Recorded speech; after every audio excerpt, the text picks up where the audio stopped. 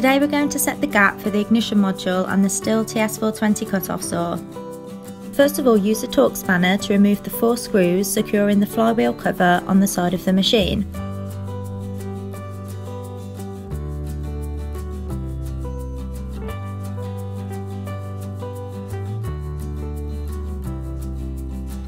You will then gain access to the ignition module and the flywheel.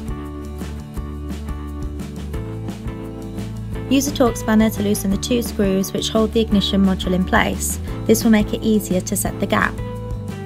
Completely remove the 2 screws with the Torx spanner to free the ignition module.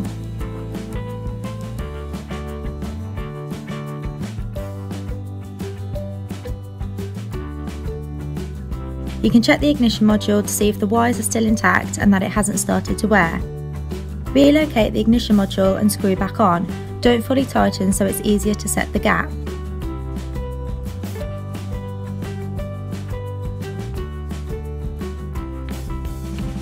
Place the setting gauge in position. With it being magnetic, it will easily stick on.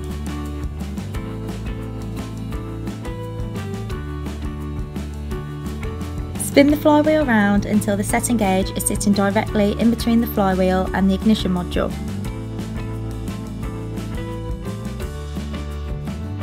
Once this is in place, you can now fully tighten the ignition module, which will set the gap.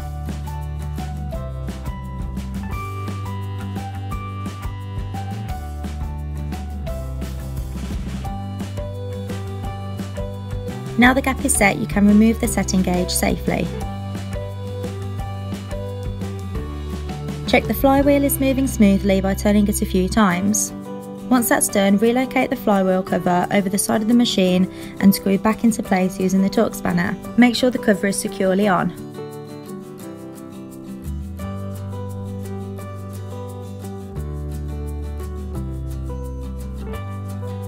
That's how you set the gap on the Stihl TS420. All the parts and tools needed for the task are listed in the description below.